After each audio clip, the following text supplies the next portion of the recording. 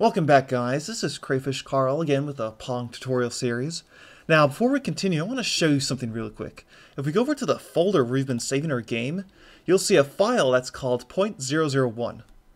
Now, what this file is, it's a backup. So in the unlikely event that something goes wrong with your game, you can just go back to the version that's time-stamped right here. But anyway, let's continue. We need to make our second player.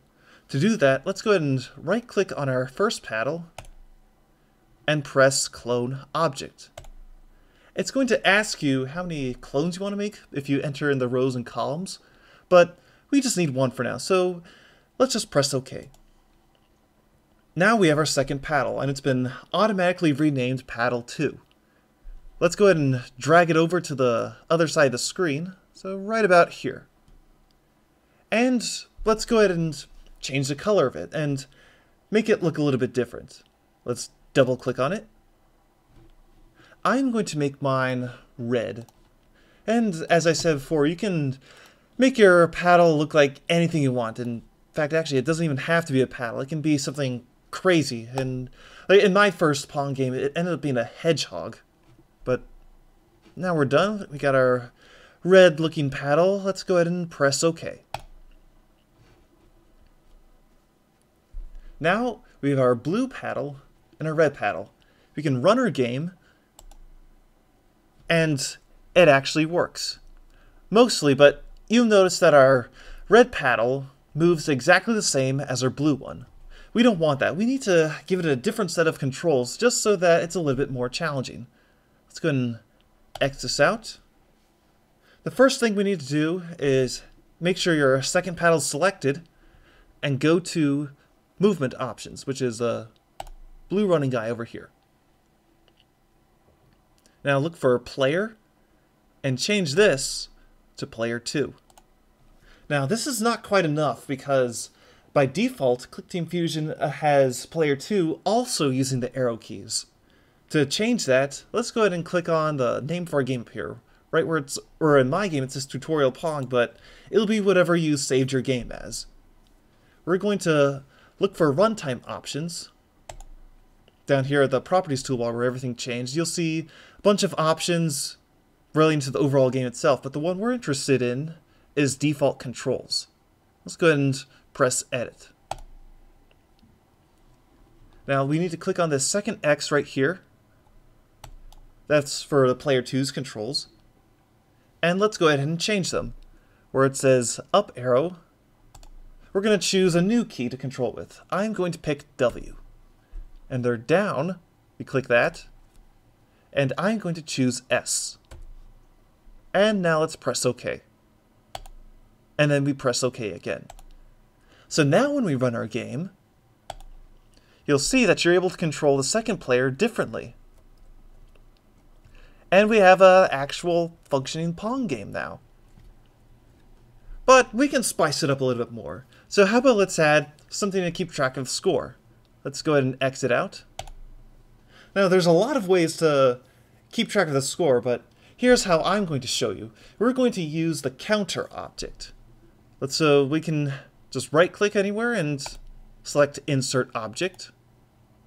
We're going to look for the counter object, and there's a lot of ways to find it. You use any one of these filters. Counter is going to be under data. You can also search for it under this search bar right here, or you can just scroll down directly to where it says counter. And let's press OK. And we can place it anywhere. So this is going to be player 1's counter, so let's just place it right here. Now what a counter does, it's basically a number. You can store whatever numbers you need to right there. Let's go ahead and look at the options. If we go to the settings tool, or the settings tab over here, you'll see that you can change it from numbers to other types. You can make it hidden and invisible. You can also make it like a health bar. You can make it into text, which you can edit with a font editor. But for now, I'm just going to leave as the default numbers. In fact, if we double click on the counter and edit it, you can actually see that you can edit each individual digit. Do the zeros, ones, twos, so on. You can even do the minus, plus, the decimal, and the E for scientific notation if you're numbers, for whatever reason, have to go that high.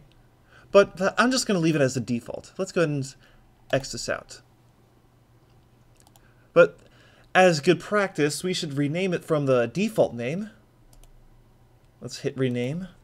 We're going to call this player1 score. Now, let's go ahead and clone this counter. Let's right-click and press Clone Object. We're going to make the second player's score now. So let's go ahead and press OK. And drag this to the other side of the screen. Now you see the name's kind of weird now. It says player1 score 2. This is because by default, the Clickteam Fusion just puts it increments a number at the end of everything. So let's go ahead and rename this again to something a little more cohesive. We're going to call this player2 score. And press OK.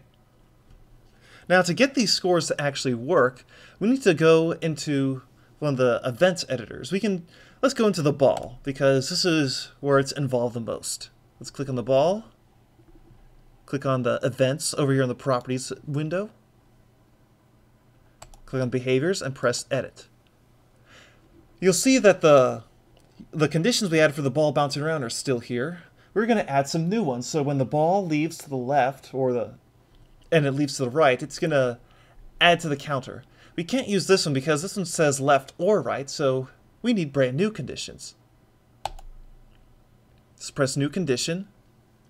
We're going to right click on the ball, highlight position, test position the ball. First, let's make it so that when it goes to the right, let's press the right arrow right here, and press OK. So the ball leaves to the right. What's going to happen? The counter is going to increment. But we don't see our counter here. We need to import it again.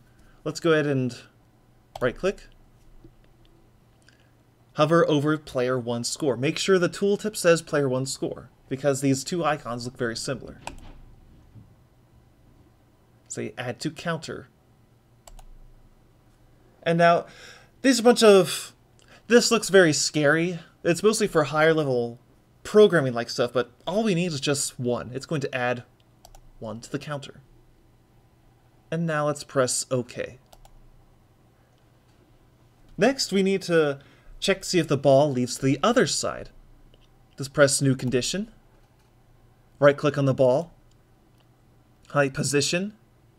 Test position of the ball. Let's click to see if it leaves to the left. And press OK. We need to import our other counter, so let's right-click on this last column right here. Right-click on the counter. Say add to counter. And we press 1. And now, let's press OK.